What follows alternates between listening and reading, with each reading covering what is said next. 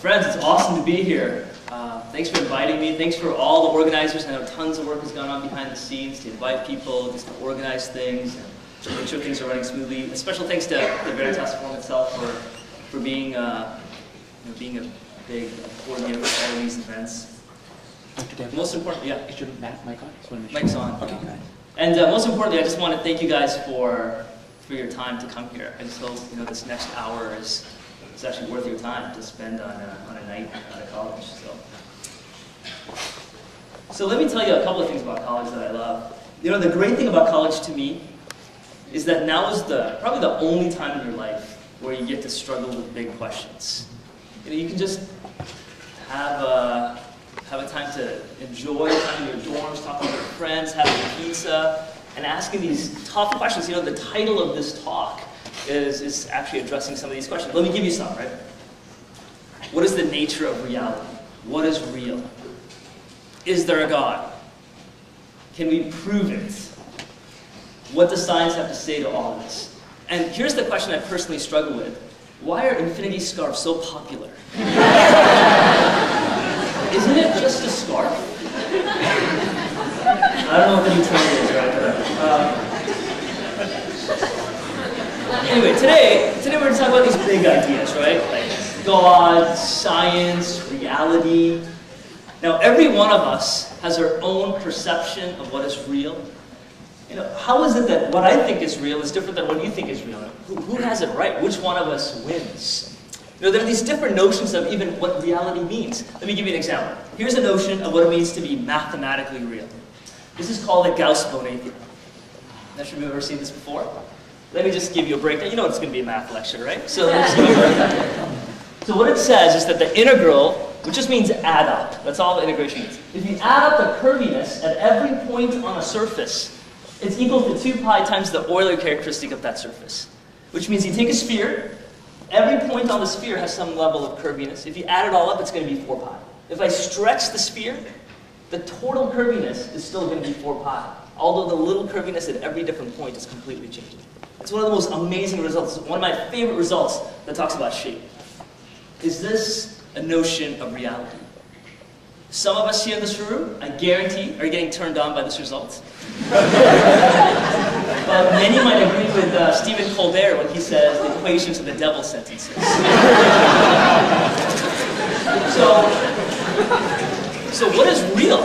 Is math real or just complete figment of imagination? Some game that certain people play. But let me give you this other snapshot of reality. Here's Stephen Hawking's most recent book. Here's what he writes. He writes, the universe does not have a single existence or history, but rather every possible version of the universe exists simultaneously. It's this notion of the multiverse. Right? That means at this second, right now, this concept of reality is happening, along with every other possible thing you could be doing at this very second. And all of those things are real. And this is only one snapshot of all of the realities that's out there. So, is that reality? Has physics told us that there's this other concept of reality? What does it even mean to talk about what's real? Look, my friends, for thousands of years, the notion of reality has always been linked to a notion of a God. But today, we're in 21st century America. Reality is no longer linked to church or a measurement of what holy days are. That's not how we measure what things are real. Look, there's a belief today that religion is no longer relevant. What it is, here's what religion is. It's a scaffolding. It's just there to hold things in place until science comes and explains to us what's going on. In time, you don't need the scaffolding anymore. Might as well take it off now, because it's just fake anyway. So let me give you an example of what this is. This is Michio Kaku, a famous physicist. Here's what he writes. It's a rephrasing of a quote by Arthur C. Clarke, and he writes the following thing. Any sufficiently advanced technology is indistinguishable from divinity. Which means you have a notion of a God that can do something. Just wait, and science will replace that God. Just wait. Is that what it means to be real? Science, my friends, is the new measurement of reality. Black is the new white. Science is our new God. So here's the question. How do we get this way? This is not the way the world has always been. How do we get this way? Let me step back and give you a little snapshot of what's going on. During the time of the Renaissance, art and music and science and literature were all mixed together. You have these works of Da Vinci, who both was an engineer, a scientist, an artist. He blurred the lines between all these things. Faith, reason, beauty were interconnected. This resulted in paintings, poems, cathedrals, inventions, glorious things. And then, around 1750, after the Renaissance, the Enlightenment era followed. And here's what the Enlightenment said. It said, look, reason must be the primary source of authority. You cannot simply tell me that the sun is in the center of the solar system. You can't just say that because you believe it or you feel it. Prove it, test it, validate it for me. You have to check things out, test it, measure it, evaluate it, not simply accept it by faith. The Enlightenment era pushed us in this direction. And my friends, I'm a huge fan. I love the Enlightenment era. It gives me a job. I do this work as a mathematician. It's a huge force in propelling our scientific progress and understanding. It's given us better cars, better medicine, better transportation, better ice cream, better everything. All of this is the Enlightenment era pushed us to test, to evaluate, to understand. It's fantastic. Now here's the problem. I think it's been taken to an extreme. I think it's been pushed beyond where it can go. Look, today we try to explain everything through science. Bertrand Russell, one of the most famous philosophers and mathematicians, here's what he has to say.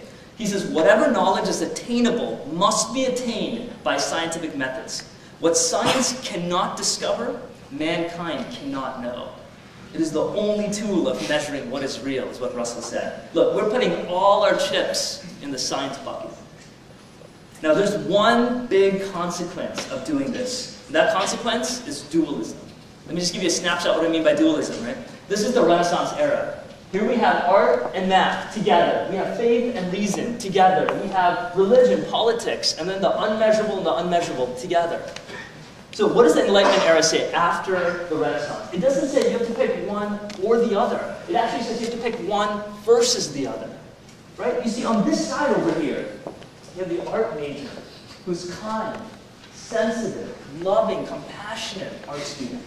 And on the other side, the cold, calculating, snake-like mathematician. But sexy in their own way.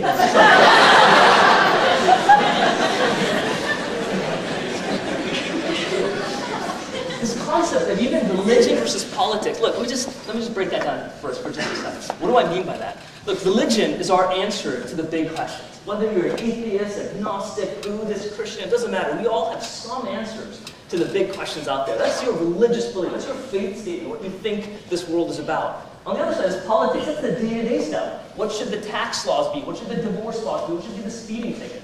Of course, the way you think about the world and big ideas is going to affect the way you handle day-to-day stuff. Let's not pretend it doesn't. Right? That's the reality. They're mixed in together. And the Enlightenment era tries to separate it out, cut it up. My friends, I don't want to sterilize this world. I don't want to cut up this world. I don't want to clean up this world. You see, I want to deal with the messy things of the world, the things that are really complicated. I love messy things. Let me give you an example of some messy things I love. Ice cream. Totally love it. This, I'm not sure if you've had it before. This is Grader's ice cream. They make this in Columbus, Ohio, and in Cincinnati. This is called black raspberry chip. The chocolate chunks are huge. And unlike any ice cream I've had in my life, when you bite it, it melts in your mouth. There is no pain. It has so much fat, it goes down so easy. Here's something else that's messy that I love. Sex.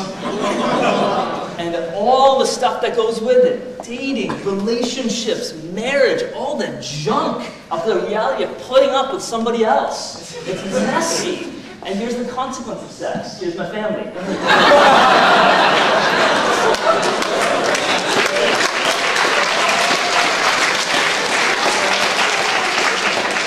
So the first thing you'll notice is that my wife does not look like me. And she'll be the first to say that marriage is the hard, messy thing. But if you marry somebody outside your race, it's harder. Life is harder if you do that. Most people don't agree with what kind of toothpaste they like to use if you're married, right? Then you have this other Indian kid who has complete different notions of what real is. Complete different cultural settings. And if you think that's tough, you have those two on the right, this one on the left, right? Their identity's messed up. What's their life going to be like? Indian, dad, Chinese, mom, what's going to happen? And if you think that's tough, then there's that little one, right? On my lap, here she is. Blonde-haired, blue-eyed, my dream girl. I adore this girl to pieces. how is her life going to be in this world, right? With me and my wife and my kids all around her, and she is part of this clan. But this, my friends, is the messiness of reality. I don't want to clean it up because I love it all. I love all of this thing, and I want something that can make sense of the messiness of everything that I see. You see, whatever meaning, whatever truth, whatever reality there is in this world, I needed to address the messiness of my life. Listen, I love science. I love it. I love it. It's a wonderful tool to measure things, to find patterns, to make amazing predictions, but it is not enough to handle the full mess of life. Science is just one language of truth, one tool in an entire toolbox. Look, this is why we have other languages in this world. This is why we need philosophers, writers, theologians, artists, musicians. They're trying to capture the different parts of expressing the complicated immensity of this amazing world. Look, let me show you how different disciplines come together just in math, right? You would think that math is kind of this one-corner thing that does its own, that it's amazing how these worlds come together. And when many of us think of math, the first thing you think of is that you start getting a little nauseous, right? You're thinking of algebra, trig, calc. As I say those words, you know, many of us, yes, I understand. Few people think of math and say, wow, I think of beautiful pictures. Very few people think like that. Why? Because here's a quote by John Littlewood that I want to share with you guys. John Littlewood is an amazing number theorist. He said, a heavy warning used to be given that pictures are not rigorous. This has never had its bluff called and has permanently frightened its victims. What he says is that in math, we somehow think an equation is more true, more honest, more real than a picture. Can you trick people using pictures? Can you deceive people using images? Absolutely. Can you deceive people using algebra? Yeah, totally. You can deceive people using anything, right? The problem is we somehow think pictures are worse than any other notions of reality. Look, let me give you an example. Let me be really concrete. Here you go. These are pictures I drew. What they are 4 different examples of 4-dimensional objects that have been pushed into 3D. All right? So there they are, 4 different things, 4 different polytopes. A polyhedra, a polygon is 2D, a polyhedra is 3D, a polytope is 4D and higher. So here are 4 different things that are 4-dimensional. Here's a claim. All 4 things are identical. I claim that the only difference between the 4 of them is that you're looking at them from a different direction. Now, here's the question. What is the proof? What is the claim? What is the absolute proof that all 4 of these are identical? There's no proof. There's no proof. Here's what I claim. There's the proof, and here's the proof. This picture is the proof. This is the proof. There it is. It's right there. Just look and figure it out. The answer is, many of you are thinking, well, I can't do it. That's because you suck.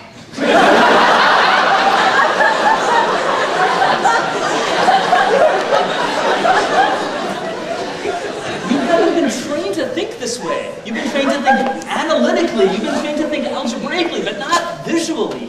But you can solve math using visual ways. This is what the Enlightenment era has done. It's ripped up math into pieces to say, dude, the art world is over there. Don't even bring that near the math world. But they're the same things, my friend. They're these different tools that we can use to understand. Let me give you some more examples of what I'm talking about. Math and art are not on opposite sides the way we think they are. They're a lot closer than you think. Here's some examples, right? Origami. This is Robert Sabuda and Matt Reinhardt's work. I think pop-up books are some of the most beautiful works of art out there. They're incredibly hard to make. And these guys are masters of this world. Origami to me is an intersection of math and art. These 2 worlds that you think are on opposite ends of the spectrum, they're basically the same game. This is gorgeous. Let me give you some examples of how math and art fit together in origami. This is the James Webb Space Telescope. This telescope is the size of a tennis court. And what we want to do is we want to put this in space, and it's going to crush Hubble in 2018 when it launches. It's going to get images more beautiful than you could ever imagine.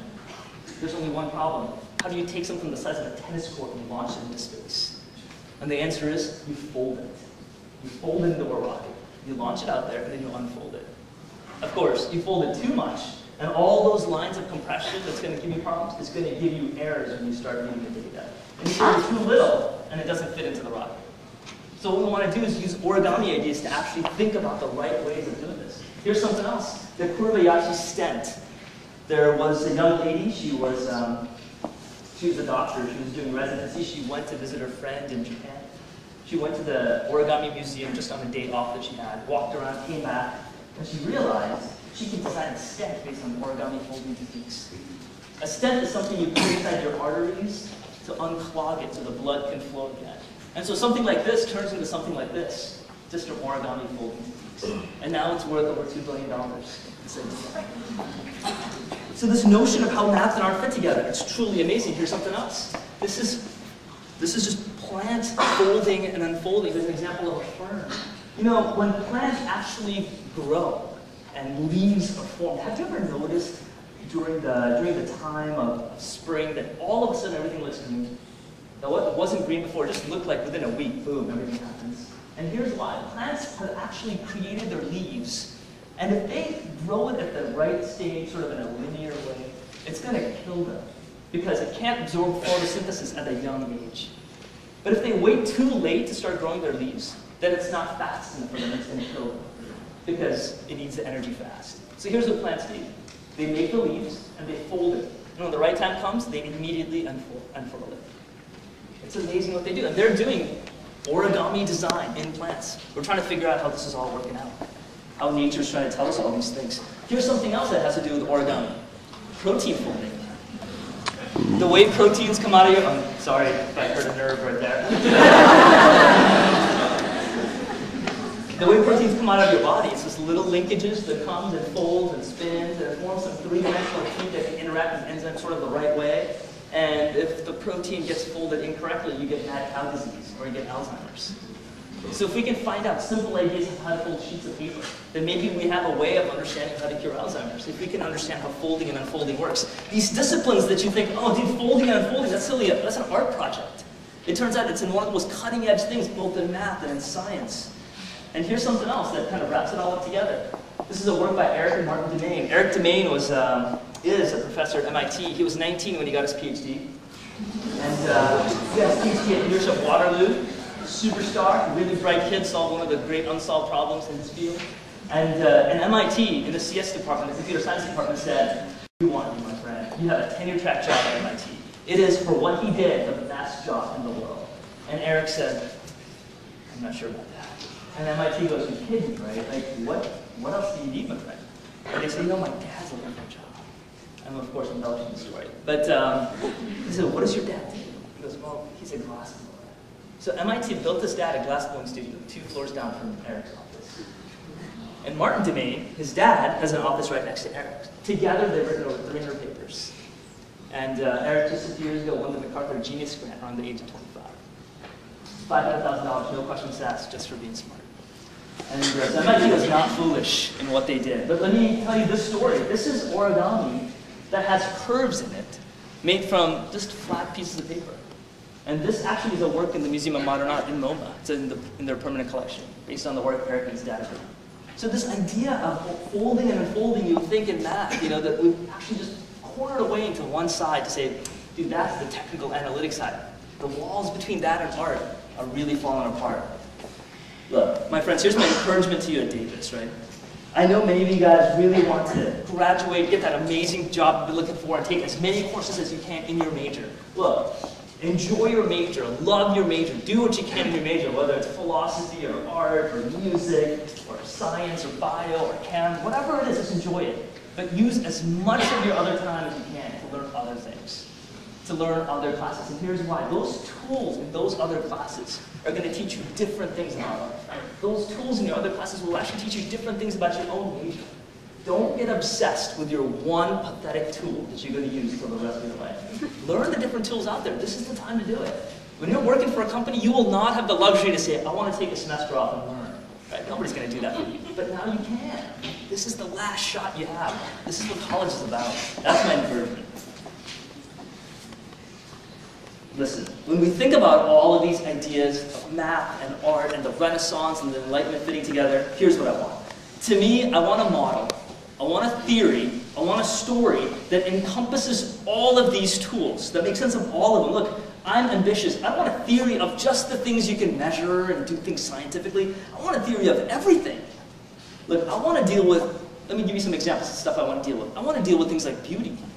I want to deal with things like justice. like relationships, significance, all of these things that are beyond the scope of science. We are humans. We value all these things. Look, let me give you examples of where we value these things. Do you know that Victoria's Secret doesn't sell clothes using scientific data? What it does is it shows you beautiful, naked women. That's what it does. We value physical beauty. When you go to concerts and when you go to football games, we value and thirst for relationship. We want to be around other people. We want to think and share that experience. Look, this is why people in the world listen to Oprah. This is why they listen to Deepak Chopra. This is why you listen to music. This is why you care about mysticism. Because these tell you that there's some significance beyond us. We're thirsting for this. Look, why do your hearts burn when you watch 12 Years a Slave? When you watch The Godfather? When you watch The Matrix? Have you guys ever seen The Matrix? My favorite part in all of moviedom is when Neo walks to the metal detector. And they say, "Excuse me, sir, would you empty your pockets for loose change?" And he goes like this, just filled with guns. Oh, Neo. Oh, I love that so much because there's a thirst in me for redemption. There's a thirst in me for retaliation. Neo, set the world right. Free Morpheus. That's what you're thirsting for. Our hearts burn for justice. So what theory makes sense of all of these things that we as humans care about? Look, the Enlightenment says every one of these things can be explained by science alone. My friends, we are dealing with issues far more in complexity than dark matter or genetics or Gauss-Bonnet. What do I want to deal with? See, to me, science does not have a monopoly on reason. It doesn't have a monopoly on logic. It certainly doesn't have a monopoly on what is real. See, believing that science is the only measurement of truth, to me, is an incredible leap of faith. It's as big a leap of faith as believing in a God. And whether you realize it or not, each one of us are living lives of faith and belief. Here's what David Foster Wallace, this amazing writer, novelist, writes. He writes, "There is no such thing as not worshiping. Everybody worships. The only choice we get is what to worship." Here's what Bob Dylan writes in one of his songs. You gotta have to serve somebody. Maybe the devil, maybe the Lord, but you gotta have to serve somebody. Here's what they're trying to say. We must put our chips in some bucket. And choosing not to commit to a viewpoint is itself a choice. There is no neutral ground. And so to me, which of these choices that are in front of me is the most appealing, is the most exciting, answers my questions, addresses my struggles? To me, there is nothing as satisfying as the Christian worldview. Now, let me be clear. I don't believe in the Christian faith because it gives my life meaning or it's emotionally satisfying. Look, I'm a math professor. There are no emotions to satisfy. The reason I believe in physics, the existence of forces and particles that I cannot see, I believe in them, though I cannot see them, is because it is the best explanation of the physical world. Not because physics makes me happy. And the reason I'm a Christian, believe in a God of history who I cannot see, is because this theory best explains my deep questions, this mess of this world, and the hunger that I have for justice and beauty. So let me close by sharing with why I find this faith so compelling. First of all, the Christian faith is not theoretical, it's not philosophical, it's not metaphysical, but here's what it is. It's grounded in history. It makes incredible historical claims, and it culminates in what just happened this past weekend, Easter Sunday, the resurrection of Jesus. And this resurrection, this thing that happened, is the linchpin of the entire faith. Look, you cannot use the tools of science to talk about the resurrection because it's a historical event. You can't use the tools of science to talk about whether Abraham Lincoln was shot. You can't use the tools of science to talk about whether George Washington was our first president. But you can use the tools of history. They're a different set of tools. And I think you can use a set of tools of history to talk about the resurrection, and it holds water. I'm convinced that the claims of the Christian faith hold. Unlike any system of beliefs, this faith also boldly claims that this beautiful mess of this world is built into the heart of God himself. Look, this is why God in the Christian faith is called Emmanuel, which means God with us in our mess, in our pain. This mess, this junk, is central to the Christian faith. Here are two reasons why. First of all, the death of Jesus. It shows that God does not accept this broken world as it is. Pain and justice are given a solution here. Now some of you might be wondering, wait, isn't the death of Jesus completely weird? You're telling me there's a God of absolute love, and here you're showing it as a God of absolute wrath? Isn't the opposite of love, isn't that wrath just the opposite? How can you have a God that does both? And to me, I think of love and wrath as the same thing. You saw my little girl, right? I adore her to pieces. I love her. Now, if anybody hurts her, if she is in pain and somebody else is causing pain for my girl, there is wrath in me. There is injustice that's being done against her, and I want to set the world right. I want to redeem her and pull her away and punish those who are hurting her. That is the wrath in me. Look, the opposite of love is not wrath. The opposite of love is indifference. If I didn't care what happened to my girl. So here's what we see. At the cross, we see that God is not indifferent. We see that He pours His wrath on His Son due to His love for us. And amazingly, in this death, God shares responsibility for us in our own mess. And the resurrection of Jesus, here's what I find amazing. It's not some spiritual ghost of a resurrection, some body that's walking and doing some amazing spiritual things. It is a flesh and blood resurrection. Here's what Jesus did after He resurrected. He said, "Can I have some food?" I love it. He said, "Can I have some food?" He wants to eat. Dude, I can totally relate.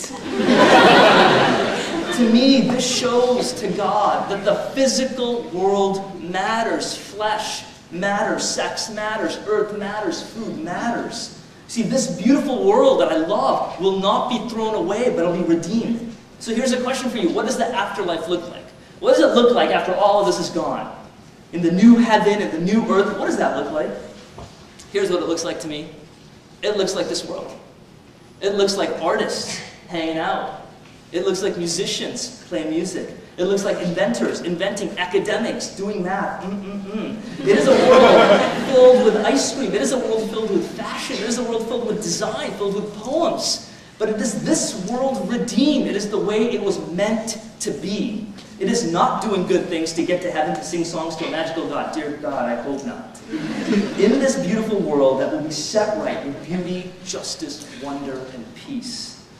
And finally, when I practice this faith, I feel God's presence. He frees me from brokenness. The reality of God is there. Offers me true acceptance. I see in my life more peace, more love, more understanding, and a wisdom to live life well. Let me close with a quote from one of my favorite books, The Princess Bride.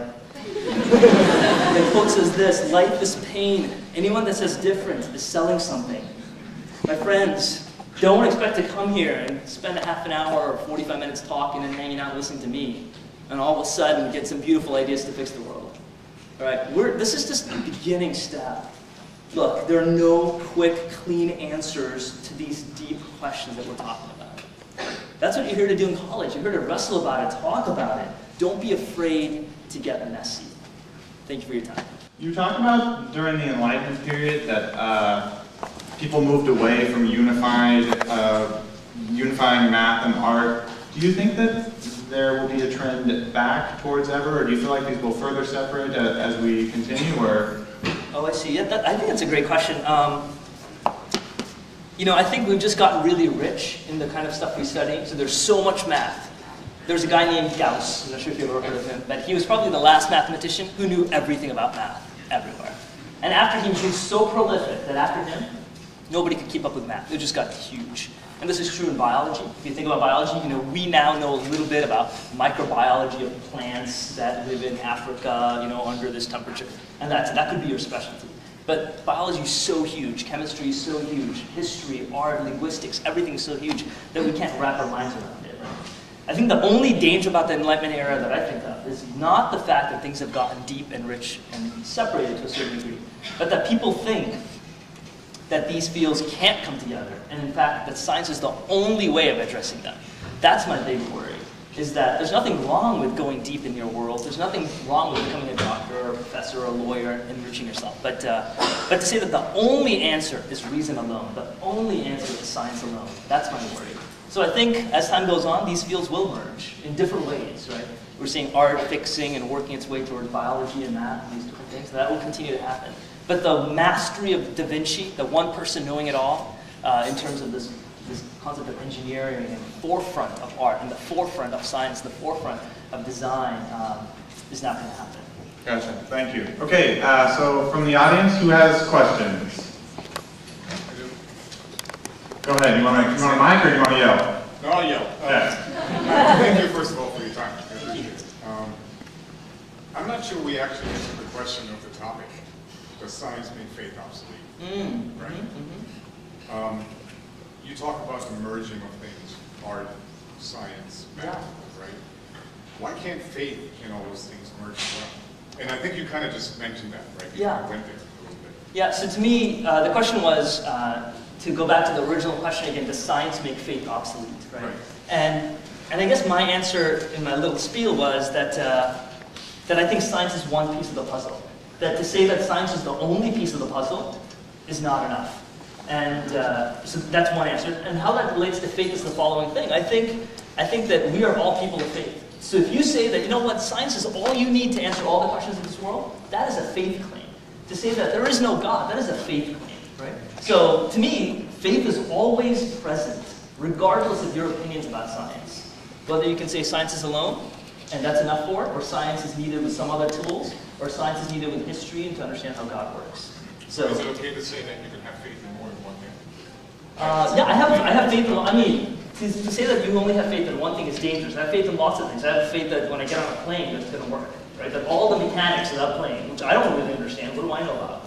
You know, dynamics and tension and the electrical circuitry that's going on, that's going to work. The pilot's mind is going to work. I have faith in those things. So there's lots of things that I have faith in. Absolutely true.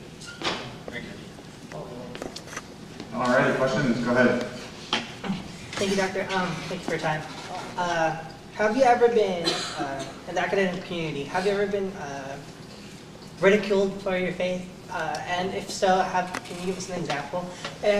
I guess what I'm hoping for is conviction, or not conviction, but inspiration, because if you're a growing academic, a budding scientist, how do you respond, or how do you stay strong? So the question is, have I ever been ridiculed for my faith in my academic life? And any encouragement that you can have out of there. Gosh, I don't think so. I mean, but at the same time, I wasn't speaking like this when I was a grad student. The reason is because that is the most repulsive thing a Jew can say. It is nauseating. I mean, maybe for us, who've been exposed to multicultural ideas, multi-religious, we're in a pluralistic society in America, right? You have people from all over the world coming and hanging out. And you know, hey, you're a Hindu, that's cool, you're a Buddhist, that's cool. You can just soak in these religions. But to a Jew, that is repulsive. And in the heart of that comes this notion from a group of Jews that there is a man who is God on earth. That to me I find to be amazing that would happen. So you can say, well, they just did that. I find probabilistically the other way that something miraculous happened, for that to have happened in that one time ever. So that's one example. But there's lots of other ones historically that convince me. Go ahead. What would you say about like the historical backing of, because like obviously Christianity isn't the only one that's founded in history. That's right. So like one I found was like Zoroastrianism, yes. And how there are several religions that where I'll see things that they claim that Christianity was like made up by like certain things, or like things like the sun, and that it's like, oh, of course they would have created this because it's like the sun which resurrects, and which, like, how would you react to something like that? Oh, you mean the claim of the resurrection of Jesus by saying the sun resurrects, like the sun rises? Well, yeah, like the thing that it's not a new belief. I see. So her question was, what do you think about other faiths that also have some historical roots that make claims about the Christian faith that says it's not that new? Right? Is that roughly what you're saying? So if you actually look at some of the great faiths of the world, to me, the Judeo-Christian faith, and actually Islam, just sort of a follow-up to that trend, are the only ones that are rooted in historical things. Right? And what I mean by that is the context of how God acts is through history. He acts not independently giving you texts of perfection. He actually acts through history, through his people. And so the reason Islam is not attractive to me compared to the Christian faith is that is the book, if you look at the Quran, it is an amazingly beautiful book. It's really beautiful. Except it's done in one thing. It's written in one language alone. Right? It's written in Arabic. And if you translate the Quran in any other language, that's great, that's cool, it's good to have an English version, but that's not the Quran. The Quran is only true, it's only real, it is only God's word in Arabic. Right? And it happened through one man at one time. Now if you look at scripture, if you look at the Jewish and the Christian books, it's a mess. It's written by lots of people over lots of time frames, lots of different languages, and nobody says these different translations aren't true. Behold, I have, you have 30 different translations on your iPhone, right, that you can read, and all of them, in some sense, are about the same version of what you're trying to understand. Nobody would say one is holier than the other one, because we understand the mess. And the reason, to me, the Christian and the Jewish faith are wonderful is because there's this messiness that God is working through his people. To me, the Quran is too beautiful, it's too perfect, and it's also not historical. It doesn't make historical claims like the way the Jewish faith and the Christian faith makes. When you talk about the Son and the resurrection, I actually think if you look at it in the context of the Jewish faith, the resurrection is an amazing thing.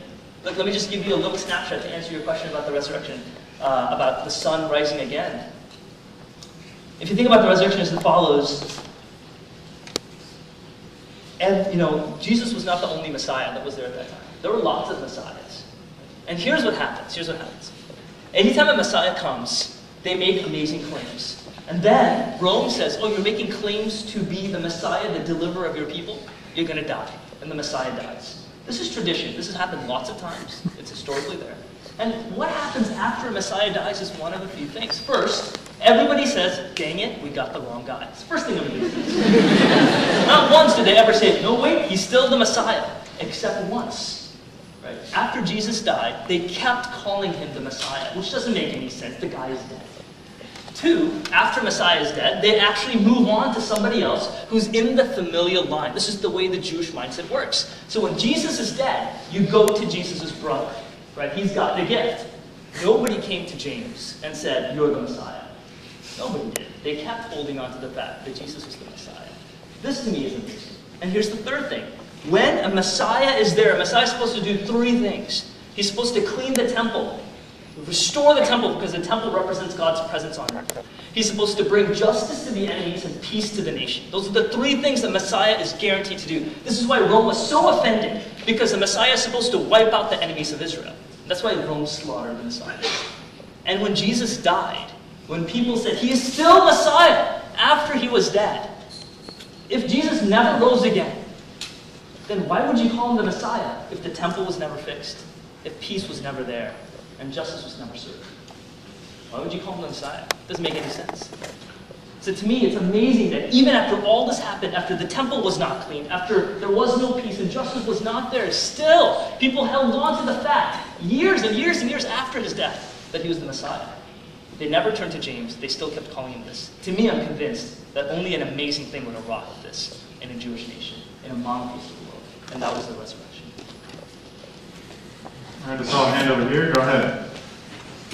Hi. I think many scientists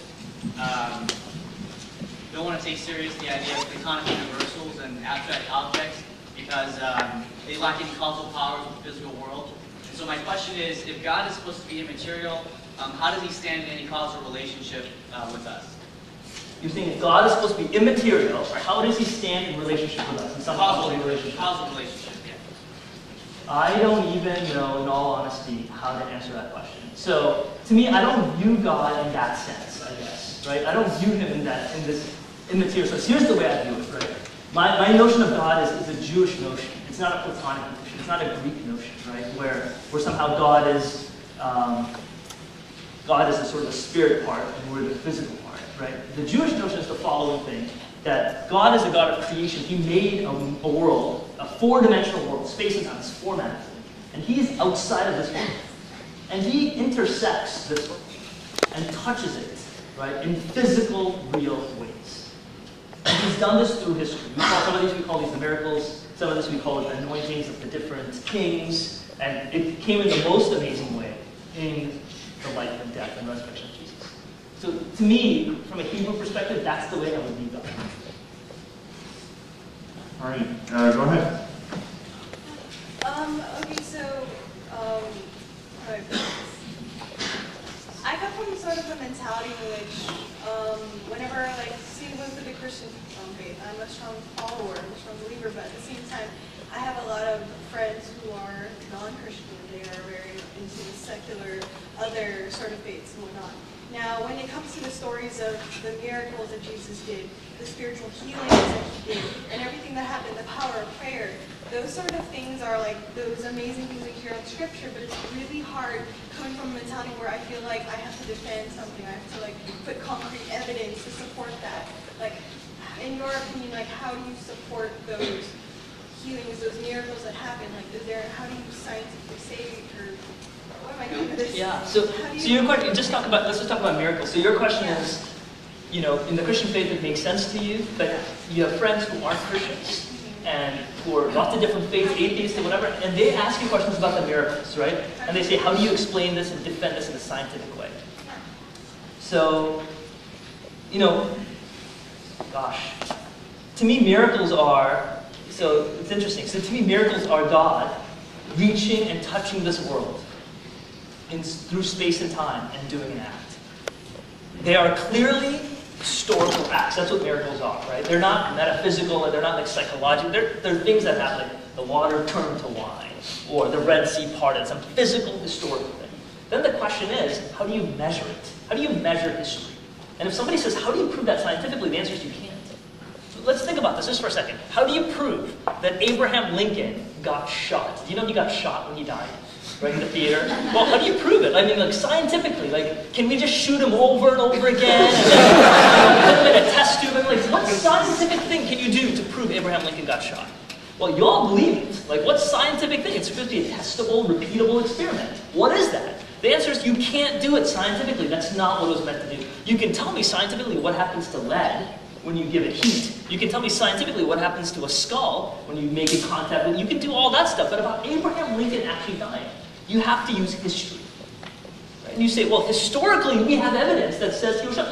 Look at this newspaper clipping that this guy brought, and then here's the historical thing, and I trust the validity of that source. Same thing goes to miracles. So you say, I believe in miracles because historically they happen, and there must be sources that are talking about this thing. In other words, do you see miracles today? I've seen them in my eyes. Right? I've seen literally historical things happening in my eyes, namely miracles occurring. And so I can do that. I have friends who've seen it, and there are sources I trust. Does that mean you can have repeatable events and say, God, make the sky light pink right now? Right?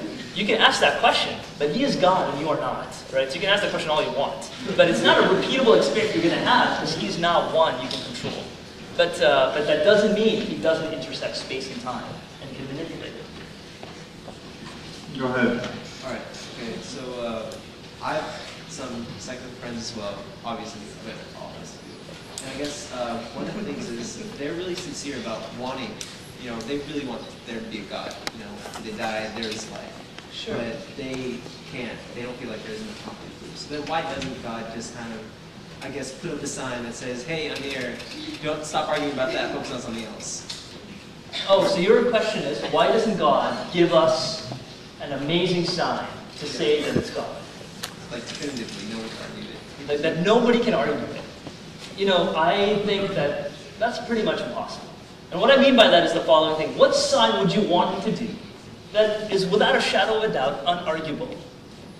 That it's from, like, what would that be? Like, if the sky turned black and the letters came, you know, I am God, is that what it, all of a sudden people are like, no, I get it. I think, you know, even in scripture it says that if the prophets haven't convinced you, right, even a dead man rising will convince you. And I think there's enough historical evidence to me to convince me that these things happen. That God is real, not just in a past tense, but in a current tense. But what I can't even imagine what miracle that would want. And here's a great example, I think, to show somebody that God is real, is you be God on earth.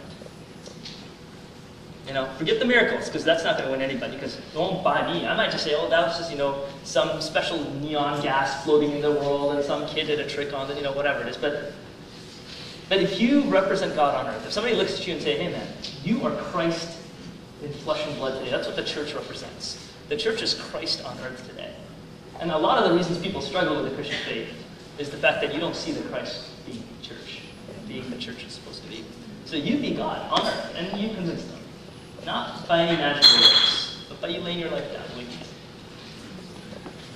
Go ahead. So you mentioned the Abraham Lincoln example, how you can't prove that he got shot. Scientifically. So you're not committing to that viewpoint that actually happened, or you can't prove it? Yeah, so all I'm claiming about the Abraham Lincoln, just to clarify that thing, is that there's nothing in this world that is 100% guaranteed to end.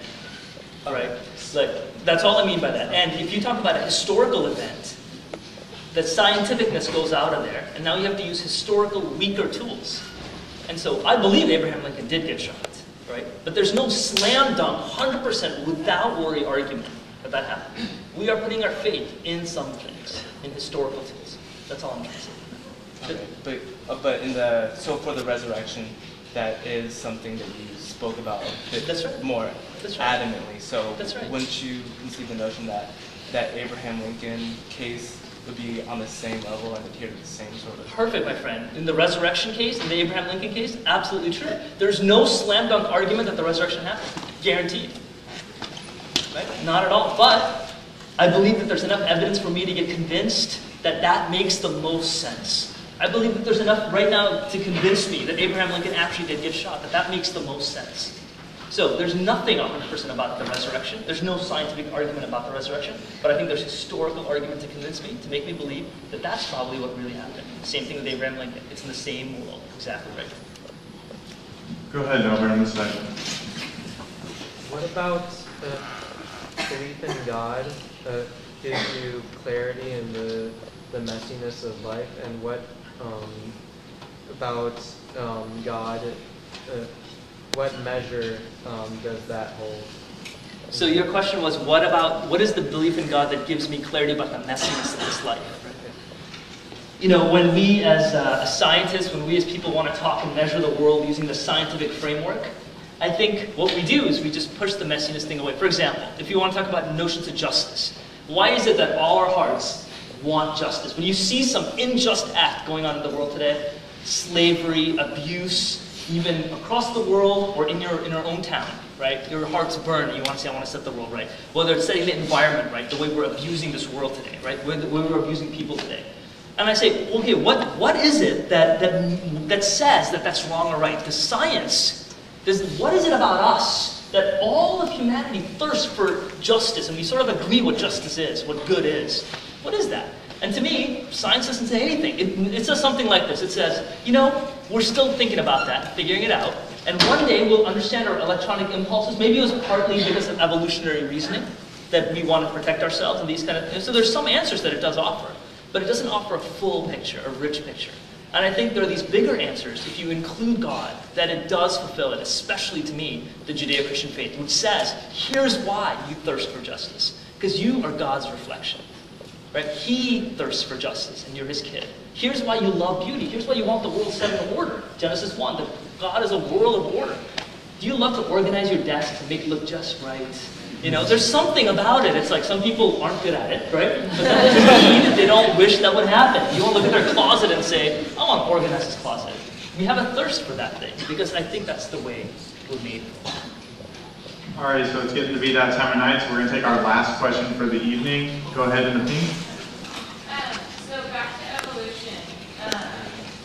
You know, after each day, God said his creation was good. Yes. And on the fifth day, he created animals, and on the sixth day, he created humans. So where did you draw the line then between ape and human?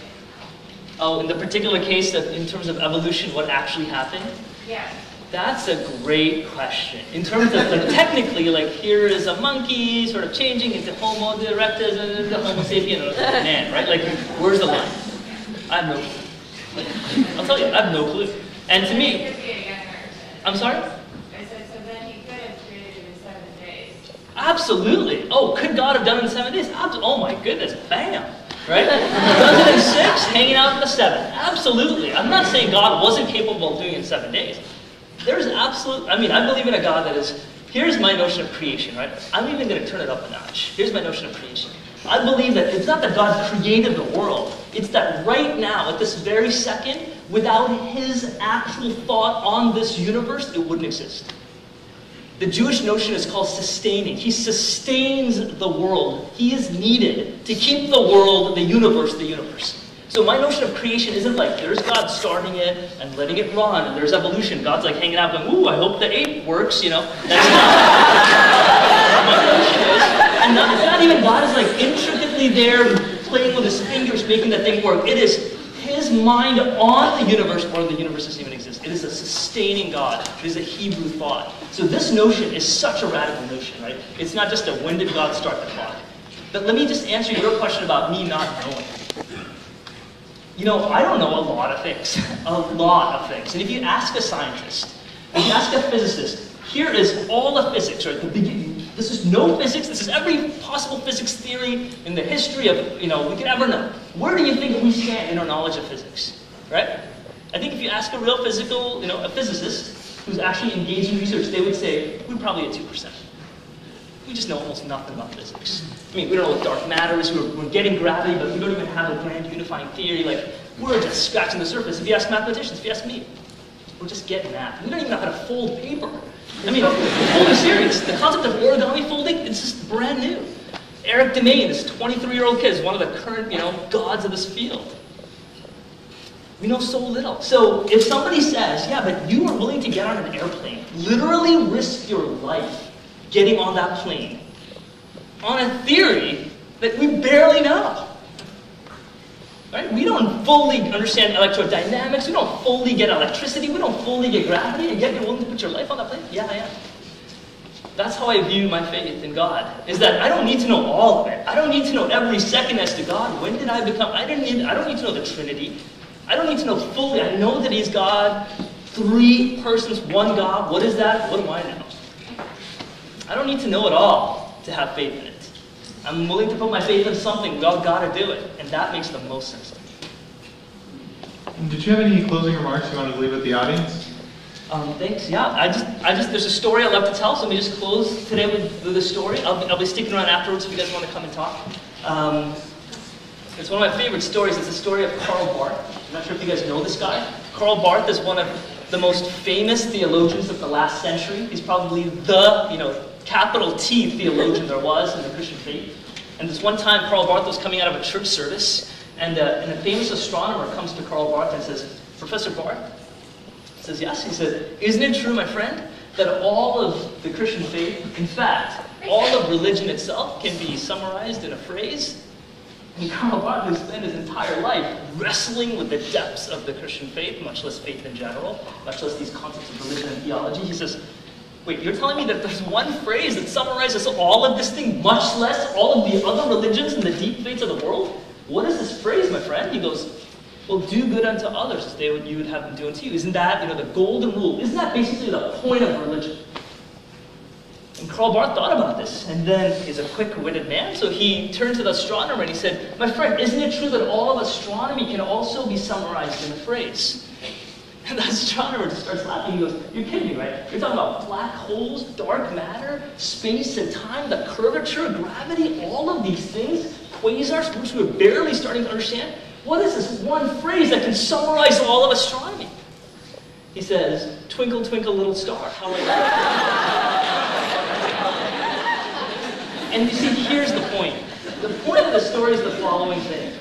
Look, if you're a Christian and you're struggling with your faith, if you're an atheist or an agnostic, a Muslim, my encouragement is get together and don't trivialize these deep things. And if you have a friend who is an atheist and they're thinking about atheism in a serious way, don't trivialize their faith. Like, walk with them, struggle with them. Look, these are big ideas. 15 minutes of yapping isn't going to do a thing. These are deep things. You can trivialize their thing and have a little, you know, Twitter feed and say, that's all they're talking about. It's easy to cut down other things, but engage with them. Have pizza with them. Take them out to eat. Invite them to your home.